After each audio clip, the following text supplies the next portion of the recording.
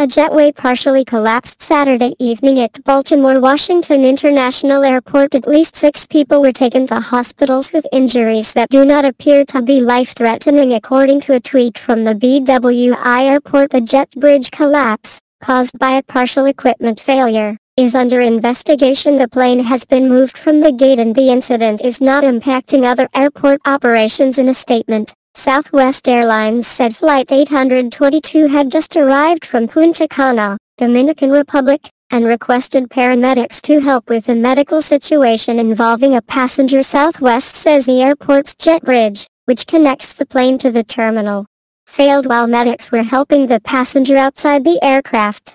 Southwest says remaining passengers safely exited the plane using air stairs. Twitter user @PJPressesPlay posted a video on the social networking site that appears to show a fire truck on the scene. Anne Arundel First Alert, a news outlet that operates out of Annapolis, Maryland, wrote on Facebook that officials were escorting a patient off the plane. The stairs mechanical system collapsed, contributing, the Associated Press.